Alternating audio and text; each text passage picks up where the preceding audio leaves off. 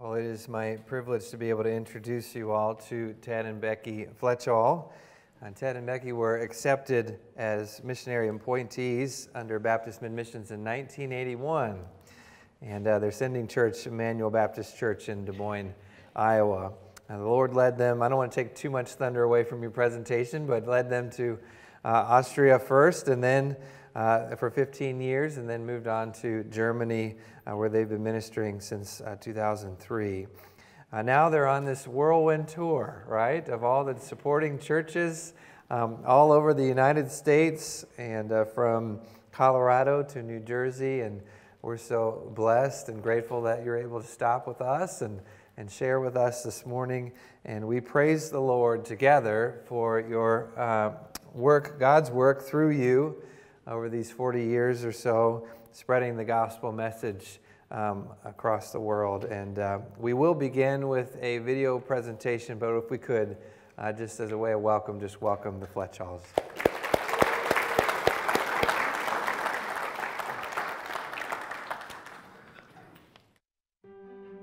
Greetings from the Fletchalls. My name is Ted, and this is my wife, Becky. We want to thank you for your faithful support as we have served the Lord in Austria and Germany the past 36 years. Shortly before we left for the field for the first time in 1985, we chose 1 Samuel 12:24 as our family verse. Only fear the Lord and serve Him in truth with all your heart, for consider how great things He hath done for you. God has been faithful to our family as we have represented your church in fulfilling the Great Commission. Now our children are all grown up and have families of their own. By God's grace, each of our 4 children know Christ as their personal Savior and have married Christian mates and are serving the Lord in their local churches. In 1985, we left for the field. After 2 years of language school in Munich, Germany, we began our church planting ministry in Austria. Having grown up as an MK in Munich, Becky was fluent in German and did not need to attend language school. We lived in the heart of the Austrian Alps in the town of Fultmus. Austria is known for its majestic mountains, its beautiful valleys, and its colorful traditions. During our 15 years of ministry in Austria, the Lord used us in the lives of many people. People were saved and baptized, discipled, and a church was organized in the town of Fultmus. A highlight of our ministry in Austria was the summer camps that were held in conjunction with our Baptist Missions missionaries in Germany. In 2003, the Lord led us to leave Austria and start a new work in Geisenheim, Germany. Looking to the cross, people turned to the Lord and followed the Lord in believers' baptism. We were blessed by the ministry of visiting speakers such as Dr. Manfred Kober and Baptist Mid-Missions President Vernon Rosenau, who is now with the Lord. In 2012, the church in Geisenheim merged with an independent Baptist church in Mainz, Germany. Becky's brother, Kevin Pals, and his wife, Margene, made a special trip to Germany to help us renovate the church in Mainz by putting in a kitchen for the church. The Lord gave us much fruit for our labor during our time in the church in Mainz. Becky had the privilege of leading a university student named Julianne to Christ. Shortly after the 2 churches merged, the Lord provided a lovely place for us to live in the city of Ingelheim. I loved having a small flower garden, and it is so much a part of the German culture. Ingelheim is located on the Rhine River. There are many castles and fortresses along the banks of the Rhine River in our area. Some of them have been renovated and turned into modern hotels and youth hostels. Ingelheim is the home of an international pharmaceutical company named Boehringer. Boehringer employs over 47,000 people worldwide. The company's language is English.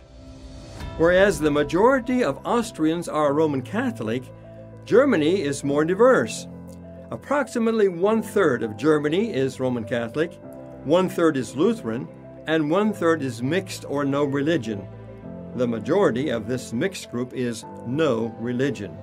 The affluence of German society has caused most Germans to forget about God. Although Germany is the economic powerhouse that holds the European Union together, the vast majority of Germans are unsaved. Of the 82 million people in Germany today, only 1 to 2% are born-again Christians. Many no longer believe in the existence of God, making them practical atheists. Islam is the third largest religion in Germany, and it is growing rapidly. Crystal Beagle joined our team in 2013. Crystal was a big help with the children's ministry. While holding Bible studies in our home, our team decided to help renovate an English-speaking Baptist church in Wiesbaden. This was our third church renovation project during our 36 years of ministry in Austria and Germany.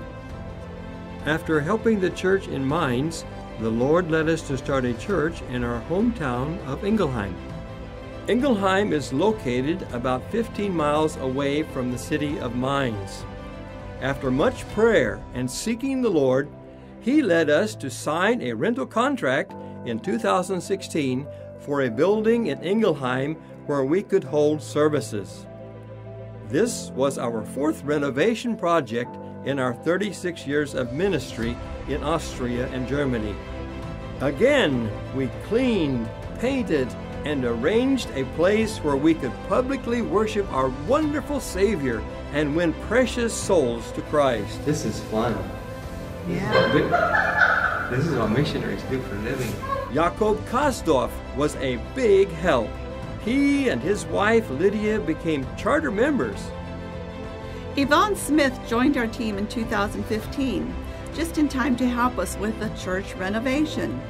She worked with college-aged young people until she returned to the States to care for her aged mother. In John 14:6, Jesus said to Thomas, "I am the way, the truth, and the life.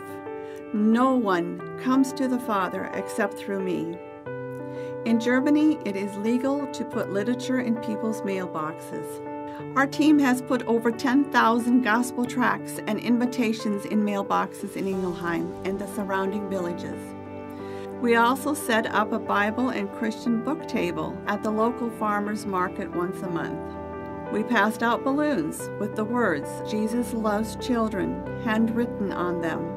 They were a big hit and a conversation opener. Crystal collected over 100,000 Legos for our Lego City outreach in our church. One of the exciting opportunities for young people interested in missions is to participate in the Germany Trek program. The Germany Trek program is designed to give college-age students an opportunity to see what life and ministry are like in Germany. The students stay in the homes of missionaries and English-speaking nationals to get a taste of what it is like to live and serve the Lord in Germany. The Germany Trekkers help in practical areas such as painting church facilities, as well as giving their testimonies and singing. And last but not least, they get to experience adventures like the climbing park in Wiesbaden or learning new skills.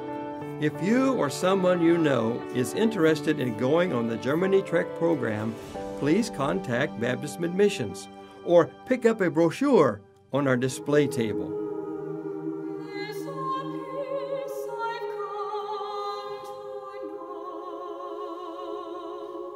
One of the highlights of our time in Europe has been the ministry of Faith Baptist Bible College Chorale in Ankeny, Iowa. We were blessed by the ministry of the Faith Baptist Bible College Chorale in each of the churches where we have served. The chorale enjoyed taking a romantic boat ride down the Rhine River. After the last concert, we gave homemade cupcakes with a gospel tract to the government and business people who helped with the concert.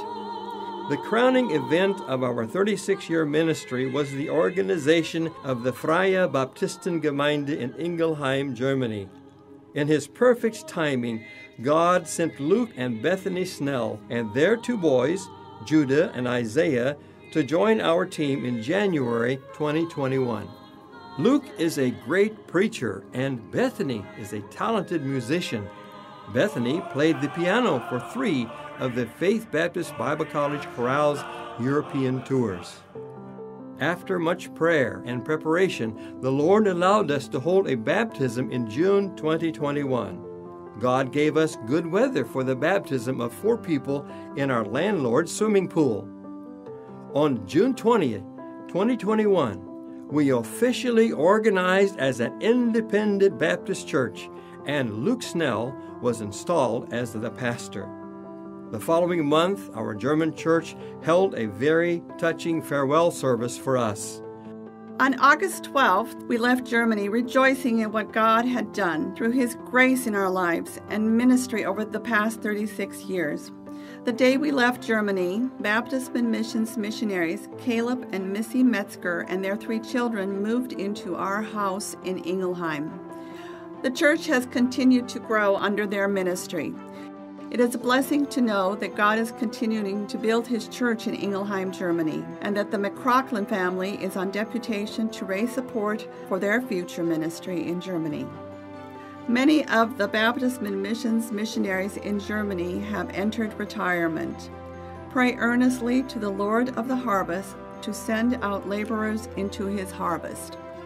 During our years of ministry in Austria and Germany, there have been some disappointments and trials along the way.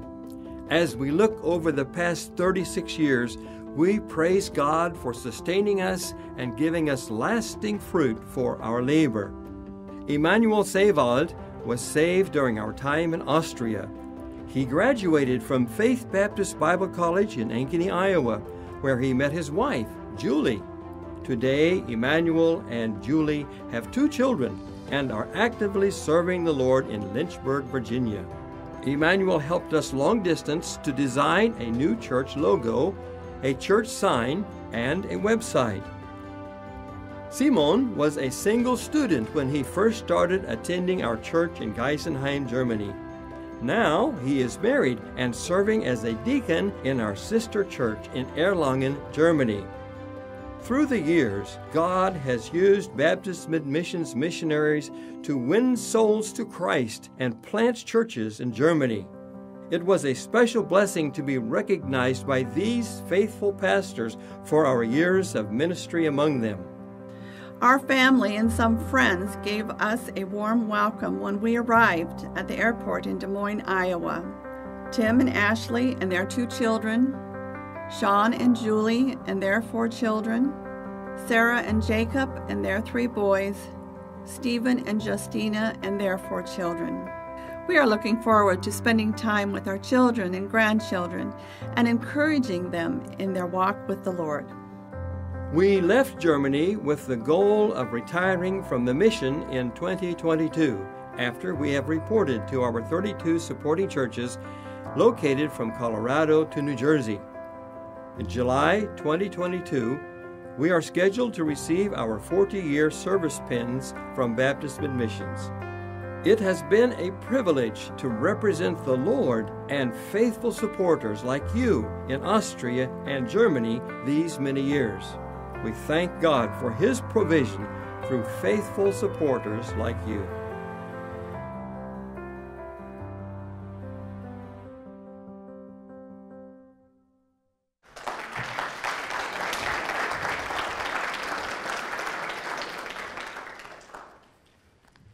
I trust you can rejoice with us in what God has done in Austria and in Germany in answer to your faithful prayer and support. And so we are so thankful that we were able to come back again one last time and talk with you without the echo. And we're so thankful that we can have some fun time with you. In fact, yesterday evening we were out with Ken and Brenda. And where are you, Ken? Show me your hand. Are you here somewhere? There, back. Okay. Oh, there you are. somewhere. Ken, there he is. No, where? There's Ken and Brenda. Okay. He took actually a really nice tour of the whole city last night as we were looking for a place to eat, and everything was booked full, but we ended up in a very, very nice little restaurant and tasted some delicacies that I've never tasted before. If you want to know more about it, you'll have to ask them afterwards. I would highly recommend this place. And then also we had a wonderful time staying overnight with our hosts, with Jeff and, nope, that's wrong. Where are they on here somewhere? Justin and Stacy. Right. Justin and Stacy, Lucas, Devin, and Caleb. There. So some of you are right here in the front row, right? And I'm not sure where your dads are. Your dad, there, way in the back. Okay. Now Justin came to Germany. He was there for about a year, working with the military, and he stopped by to visit us for a little while he was there, and so we got to know him. And so he was so anxious for us to come and stay with him. So we stayed there last night and again this evening, and get to meet his wife, a lovely wife, and the children. And so they've been a real blessing as well to us. Something happened last night that's never happened before. As we were getting ready to go to bed, their oldest son, what's your name? I am Lucas. Luca, yeah.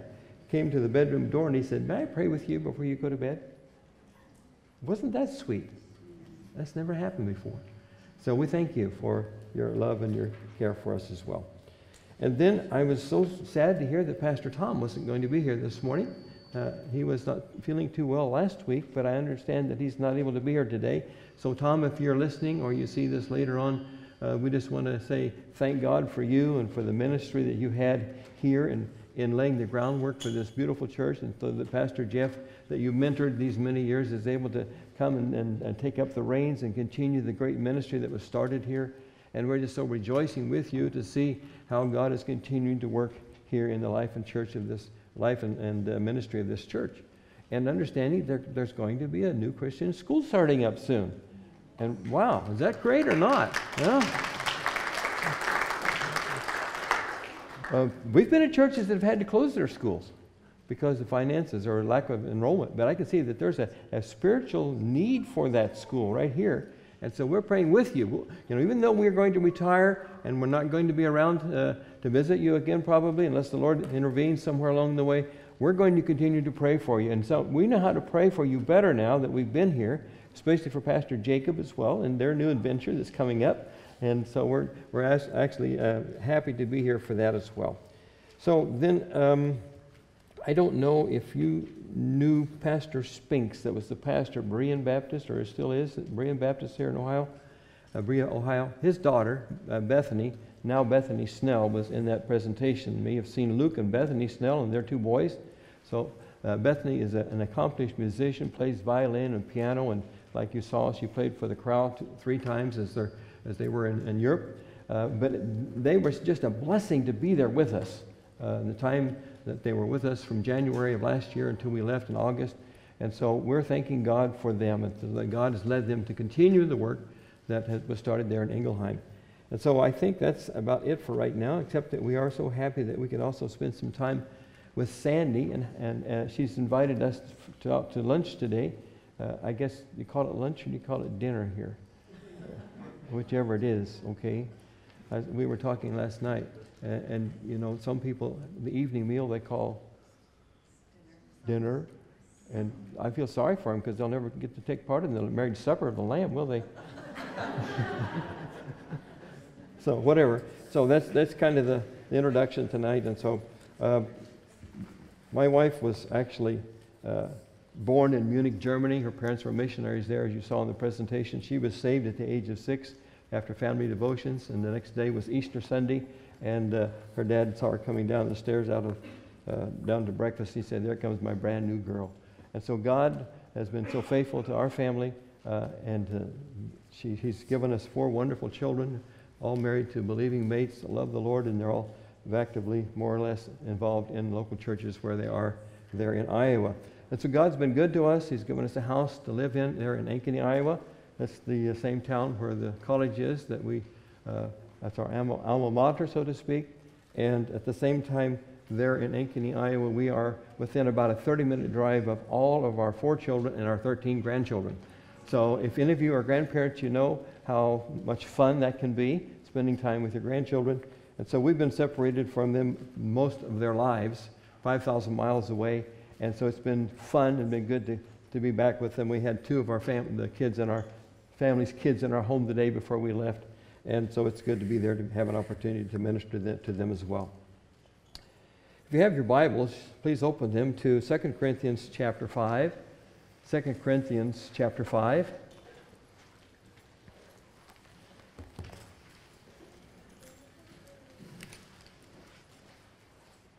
We shipped some of our belongings from Germany back to Ankeny, and they were supposed to arrive before we got there or shortly thereafter in August. And among the things we shipped back were all of my Bibles in various languages. And unfortunately, the things that we shipped didn't arrive in Ankeny until November. And so we dug out some things that we'd had in storage that had been in storage for about 10 years since we actually had been back to the States on a longer period of time. And in the things that we had stored, I found my old King James Bible, complete with all the notes that I wrote in it when I was going to Faith Baptist Bible College. And so it's brought back some memories. And so I hope you're not too offended this morning. I'm from the old school still. You probably see that in the way I talk and the way I dress. Anyway, I'm going to preach out of that Bible, if you don't mind today. This is the Bible that I used to memorize Bible verses out of. And actually, my life's verse is in 2 Corinthians chapter 5 and verse 17. So let's pick up the text there, 2 Corinthians chapter 5, beginning with verse 17 and continuing to the end of the chapter. Follow along, please. 2 Corinthians chapter 5, 17 to 21. Therefore, if any man be in Christ, he is a new creature. Old things are passed away. Behold, all things are become new. And all things are of God, who hath reconciled us to himself by Jesus Christ, and hath given to us the ministry of reconciliation, to wit, that God was in Christ, reconciling the world unto himself, not imputing their trespasses unto them, and hath committed unto us the word of reconciliation. Now then, we are ambassadors for Christ, as though God did beseech you by us. We pray you in Christ's stead, be ye reconciled to God. For he hath made him to be sin for us, who knew no sin, that we might be made the righteousness of God in him. Let's pray. Precious Heavenly Father, we thank you for your eternal word that's established forever in heaven. And we thank you, dear God, that your word is living, it's quick, and it's powerful. It's able to discern even the intents and thoughts of our hearts. We pray this morning, God, that as your word is proclaimed, that your Holy Spirit would take these words and indelibly impress them upon our hearts. Pray, God, that even this morning that we would not just be hearers of the word, that we might be doers of the word, that you would glorify yourself in and through us today and in the days ahead. And we'll give you the praise in Christ's name. Amen. So let's see here if this will work. Ready? Oh, turned on. Magic. Look at that. Okay. So the title of the message today is Reconciliation, Restoring Our Relationship with God, from 2 Corinthians 5, 17 to 21. And as we look at this passage today, we find actually that it's very similar to the Great Commission passages that we find in the Bible. We find the Great Commission in each of the four Gospels and again in the book of Acts, chapter 1 and verse 8. You might remember these. Some of you may have memorized these passages. Matthew 28, 19 and 20, but you shall receive power. After that, the Holy Spirit is come. No, that's wrong. That's Acts. Go ye therefore and make disciples of all nations, baptizing them in the name of the Father and of the Son and of the Holy Spirit, teaching them to observe all things whatsoever I have commanded you. And lo, I am with you always, even to the end of the world. And then in Mark chapter 16, verse 15, and he said unto them, go ye therefore and preach the gospel to every creature. And then Luke 24, 46, 48, John 20, 21, and then Acts 1, 8, probably a very familiar passage. But you shall receive power. After that the Holy Spirit has come upon you, and you shall be my witnesses both in Jerusalem and in Judea and in Samaria and all into the outermost parts of the earth. So this passage before us today, though, 2 Corinthians chapter 5, verses 17 to 21, I believe could also be considered among these Great Commission passages. The theme of this passage is reconciliation. If you notice there in these three short verses, verses 18 to 20, the term or the word reconciliation in some form appears 5 times. And so I believe that the major theme that Paul is speaking about here in these verses has to do with reconciliation. And so let us consider 3 aspects of reconciliation. First of all, the meaning of reconciliation, and then the ministry of reconciliation, and finally, the message of reconciliation. First of all, the meaning of reconciliation. Reconciliation means to be restored to a previous condition. And before I was actually saved, I attended an auto mechanics school, and I became a hobby auto mechanic, and I enjoyed restoring old cars. And one of the cars that I restored was a 1963 and a half Ford Falcon. It came factory with a 260 V8, 260-inch cubic inch V8 and a 4-speed transmission and a tachometer on the dash. I found that when I was stationed in Cheyenne, Wyoming, serving the Lord in the Air Force. And after buying the car, I was in the process of restoring it. I had fun going to the junkyards there in Cheyenne, finding the parts mechanically, rebuilt the transmission and all that. And then I had the interior redone, and finally I had it painted to that deep purple color that was the original color for the car. It was a jewel when I got done. And so that's what restoration means, restoring something to a previous condition, or as nearly as possible in the case of that car.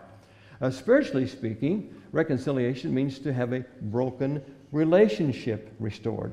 And that's what Paul is speaking about here under inspiration of the Holy Spirit as he writes to the church there in Corinth. And he says there's a need for reconciliation. We are sinners. We are lost sinners. God is holy. And we need to be, as lost sinners, reconciled to this holy God. We need to have a spiritual relationship restored to its previous condition. The need for reconciliation is as old as the human race. You remember that when God created Adam and Eve and placed them in this beautiful garden in Eden, that they had perfect communion, perfect fellowship with the Lord. And he even enjoyed coming in the cool of the day and talking and walking with Adam and Eve until that day when they rebelled against God.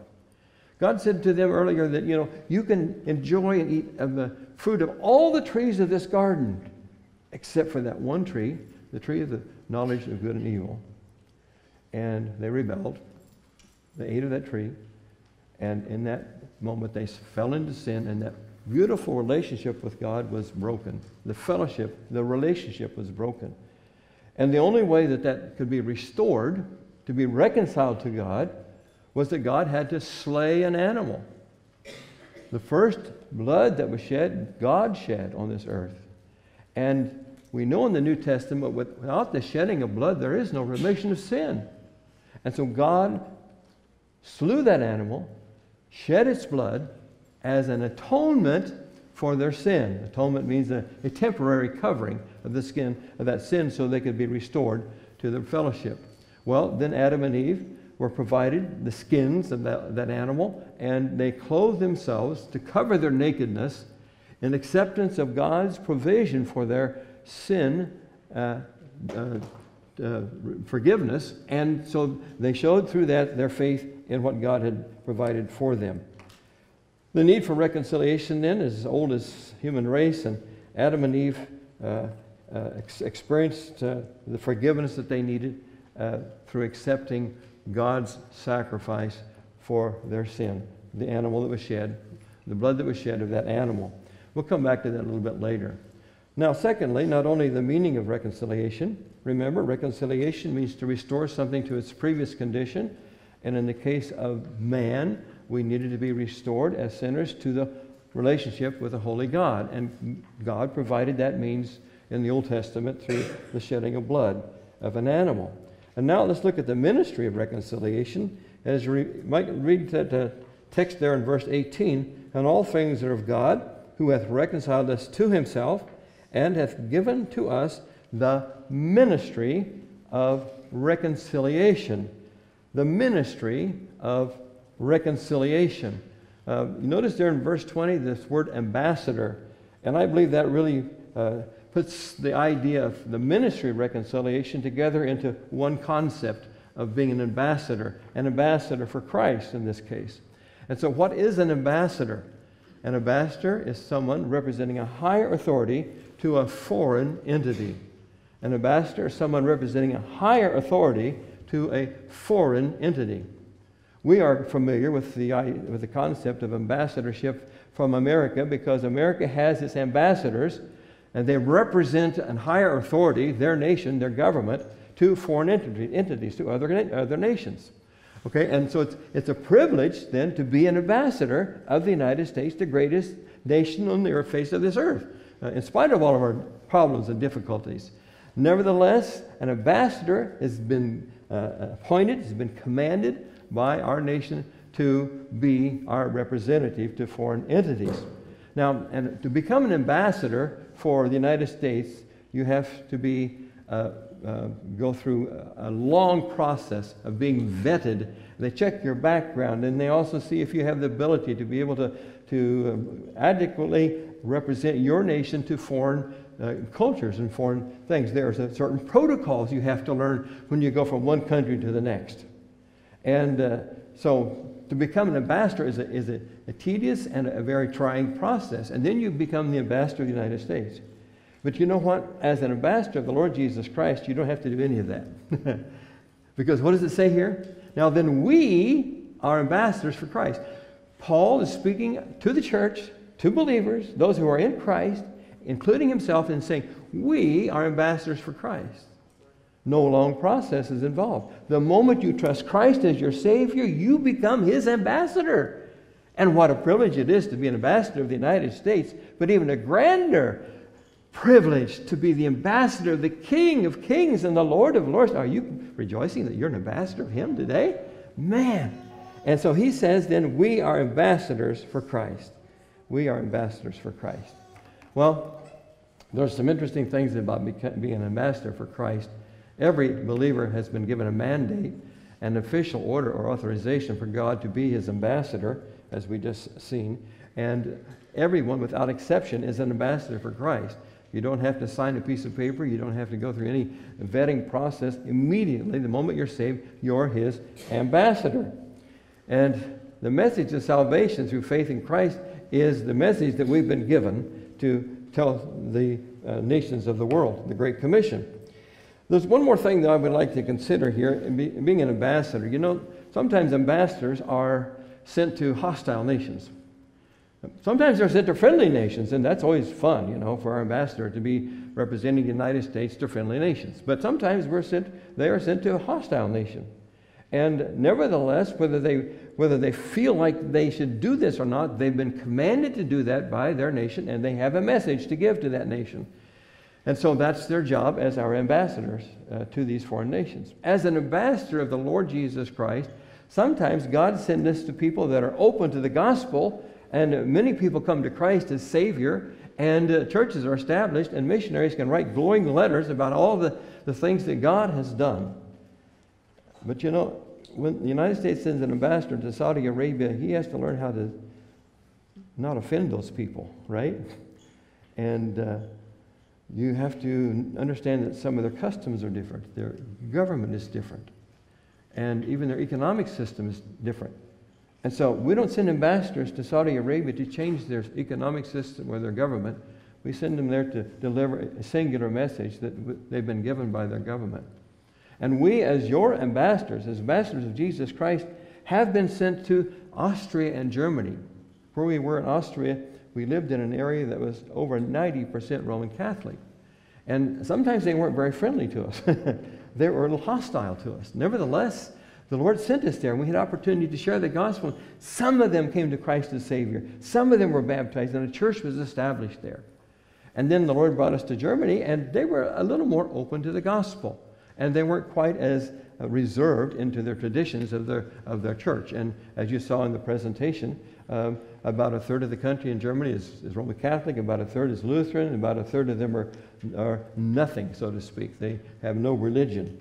And so we came to Germany, and we found out that there were some things about the culture, so to speak, the protocol that we needed to observe if we were going to be his ambassadors to the country.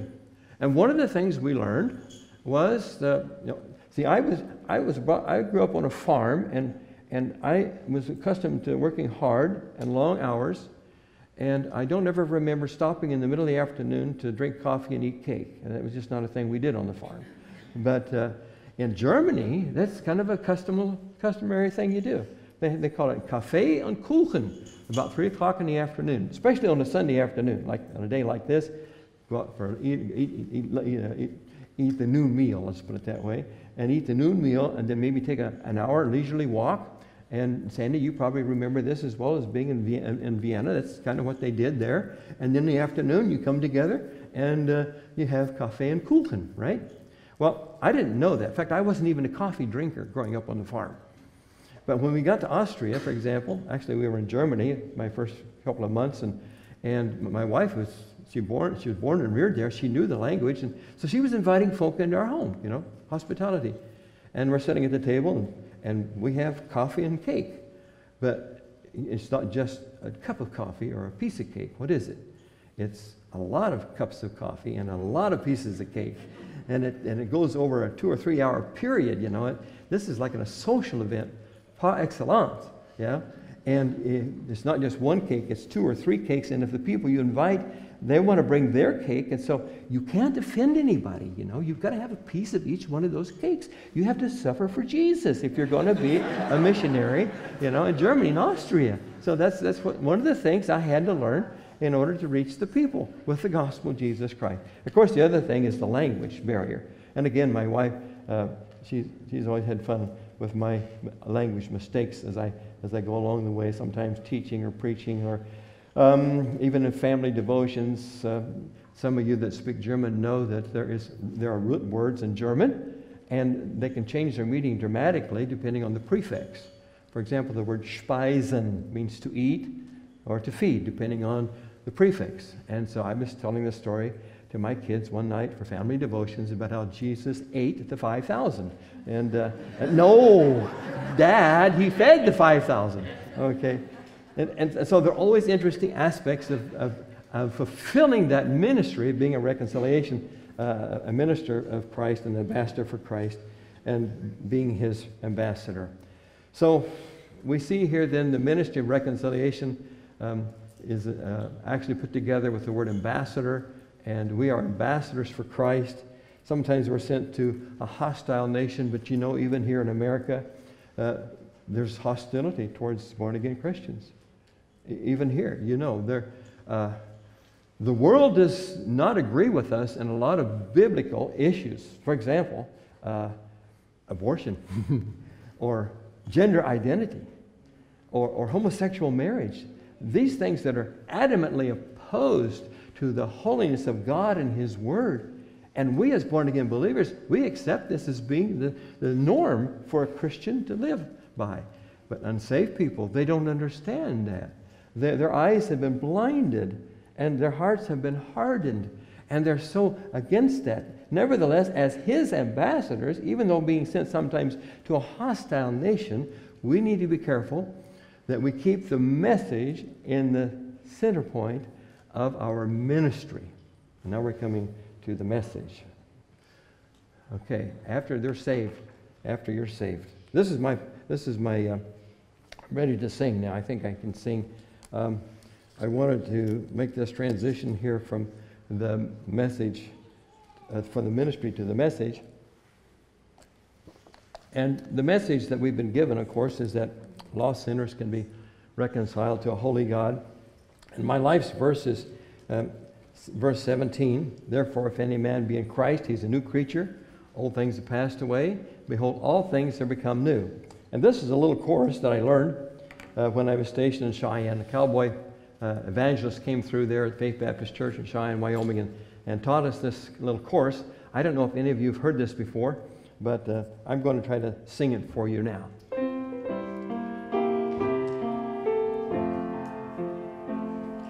Things are different now. Something happened to me when I gave my heart to Jesus. Things are different now. I was changed, it must be, when I gave my heart to Him. Things I loved before have passed away. Things I love far more have come to stay. Things are different now. Something happened that day when I gave my heart to Him. That so, I believe, puts together the message of 2 Corinthians 5:17. Thank you, Ruby, for playing that little chorus. If any man be in Christ, what? Things are different now. Yeah, I was changed. It must be. And when I was saved at the age of 21 at the Mountain Regular Baptist Church in southern Iowa, I didn't really understand all the things that were going to take place in my life. But I look back on that and I can say that's the day when the great adventure began. Because I had no clue where that would lead me in my life. See, I grew up on a farm and I could speak to the animals, and my wife grew up in Munich and she's always amazed at how I can speak to the animals, call the pigs and call the chickens and call the cows and all that. But I had no idea that someday God would be asking me to learn this verrückte deutsche Sprache, ja, und das Menschen zum Glauben an Jesus Christus kommen sollten. Then God would ask me to learn this crazy German language so I can tell people how to be saved. And so as that happened, though, I saw in my life things changed. I had a new attitudes, I had new activities, a new awareness that God was doing something in my life. And so when I came across this verse, then I said, that's it. That's what's happened in my life. Therefore, if any man be in Christ, he's a new creature. Old things are passed away. Behold, all things have become new. My language changed. My activities changed. My awareness of God at work in my life. That's actually the life's verse that I chose that explains what God has done in my life. And, being an ambassador for Christ, remember I said that is very similar to the Great Commission passages. But being an ambassador for Christ is not just preaching the gospel, making disciples, or being a witness. It involves a changed life from the inside out. And that's what an ambassador does. He not only has a message to declare, but he has a life to live so that people can see Christ in us. And that verse, it says, if any man be what? In Christ. It's the eternal relationship we have with God through faith in His Son, the Lord Jesus Christ. That's what it means to be in Christ. We know Him as our personal Savior, and He's come into our lives, and He's changed us and made us into new creations in His working in our lives. Well, the ambassador for Christ, he's been given this ministry of reconciliation, and now we also see here that we've been given this message of reconciliation. And what is that message? It's a mandate to tell lost sinners that they can be reconciled to a holy God. And what a privilege it is to be able to share the gospel with people and to be able to give your testimony to them to see how God has worked in your life, how He saved you, how He changed you. And you can share that simple testimony, a gospel message, being a witness for Christ without having a lot of theological or biblical knowledge. If you had trusted Christ as your Savior, may I encourage you, don't wait. Right after I got saved, I didn't know a lot about the Bible. In fact, I had some really weird ideas there. I remember my pastor in Cheyenne, Wyoming, trying to be patient with me in that respect. But nevertheless, I was telling my cousins how they could be saved immediately thereafter. It's important that we share the gospel with people regardless of our knowledge of the Scriptures. If we've had Christ as our Savior, He's the one that's changed our lives, and they can see that as well. Well, we're lost sinners, for all have sinned and come short of the glory of God, being justified freely by the redemption that is in Christ Jesus. And so the Bible makes it clear that we're all lost. And so we need to know Christ as our Savior. And that's what I experienced at the age of 21. And then, because God is holy and just, every sin that was ever committed by every person who ever lived must be punished. That's a new revelation to even some Christians. They don't consider that. Because God is holy and just, every sin that was ever committed by every person who ever lived must be punished. God is loving and merciful, but He's also holy and just. And there's only two ways that our sins can be judged. The first one is if we refuse to accept Christ as our Savior, then we will personally be judged by God in a terrible place called hell for the rest of eternity. That's how our sins will be judged, if we refuse the gift of salvation through faith in Jesus Christ. If you're here today and you know something about Christ, as I did growing up on a farm, but don't know Him personally as your Savior, may I encourage you, before you leave here today, to make that very certain in your life. It's more important to know Jesus as your personal Savior than any other decision you'll ever make in your life. And it's not enough to just know about Christ or know about salvation or have memorized Bible verses. You need to know Him personally as your Savior, because that is the step that will change your life, make you a new creature in Christ Jesus, and open up a whole world of spiritual understanding that you didn't have before. Because God is holy and just. Well, the second way that your sin can be judged is if you accept Jesus Christ as your Savior. Because He took the penalty of our sin on Himself when He died on the cross. Vicariously in our place, Jesus shed His blood as a full payment for our sin debt.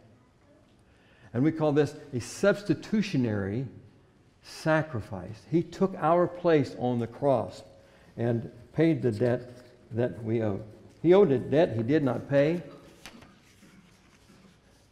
He owed a debt that He did not pay, and I had a debt that I could not pay.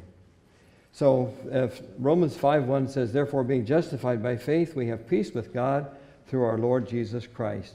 And Romans 8:1, therefore, there is therefore now no condemnation to those who are in Christ, who walk not after the flesh, but after the Spirit. These are examples of the justification that we have through faith in Jesus Christ.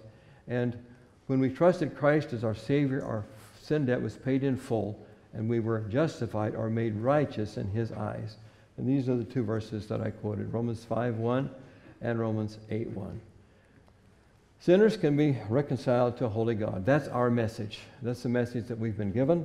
And the great exchange we find there in verse 19.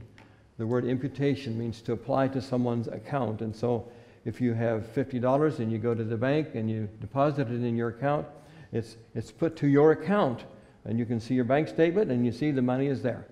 And we know that here in verse 19, that as we read that He did not impute our trespasses to us, but He committed and hath committed to us the word of reconciliation. Our sin debt was imputed, put onto His account as He died on the cross. He bore the sin debt that we owe, and at the same time, when we trusted Christ as our Savior, His righteousness was imputed to us, was put to our account. The Bible says that at the moment of salvation, we're clothed in the righteousness of God, so that He no longer sees our sin debt, but He sees the righteousness of Christ. It's the idea of substitutionary atonement that we see also in Isaiah chapter 53, verses 5 and 6. He was wounded for our transgressions. He was bruised for our iniquities, and the chastisement of our peace was laid on Him, or placed on Him. And so we read also there that He is the sheep led to the slaughter before his shearers, and dumb before his shearers, and opened not his mouth. And the Lord has laid on Him the iniquity of us all. So here we have the concept of substitutionary sacrifice way back in the Old Testament. And so that same thing we talked about earlier, that when God shed the blood of the animal in the Garden of Eden, and Adam and Eve applied that to their sin debt, and they were forgiven. and they clothed themselves in the animal skins to hide their nakedness before God. The moment we accept Christ as our Savior, then we are clothed in His righteousness. And His blood that was shed on our behalf was more than just a temporary covering or an atonement. It was a complete satisfaction of all the just demands of God. In Hebrews chapter 10, we read that the once-for-all sacrifice for Jesus Christ cleansed forever those who trust in Him as their Savior. And so this great event took place, this great message that we have to tell the nation. Reconciliation is only possible through the substitutionary sacrifice of Christ on the cross. We have seen the meaning of reconciliation. We've seen the ministry of reconciliation, and finally, the message of reconciliation. Again, the message, verse 21, for He, God, hath made Him, Christ, to be sin for us, who knew no sin, that we might be made the righteousness of God in Him. Reconciliation means to restore a broken relationship to its previous condition. Every believer has been given a ministry of representing Christ to the world as His ambassadors.